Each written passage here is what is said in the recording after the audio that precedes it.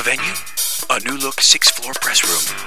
The Honorable Bill Callahan presiding. And the verdict?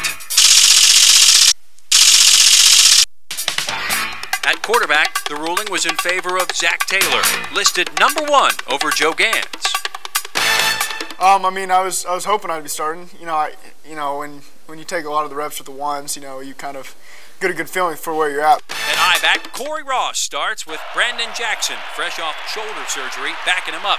The Black Shirts have a few new faces. Steve Octavian wins the battle with Bo Root at will linebacker, and Omaha's own Courtney Grixby edges out highly touted transfer Zach Boltman at left corner. The former Eagle will also return punts. How does it feel to be returning kicks again? Oh yeah, it feels real good. I got my opportunity, and it is what it is. So I got to go out and produce.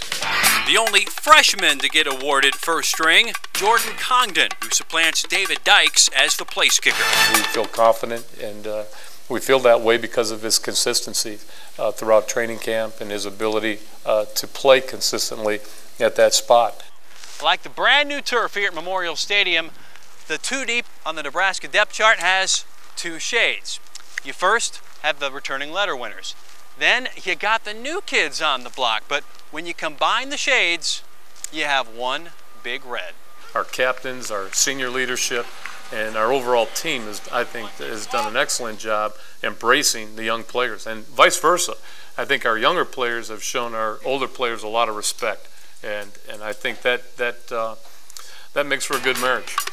These Huskers won't be walking into divorce court anytime soon. In Lincoln, Jeff Radcliffe, KPTM, Fox 42 Sports.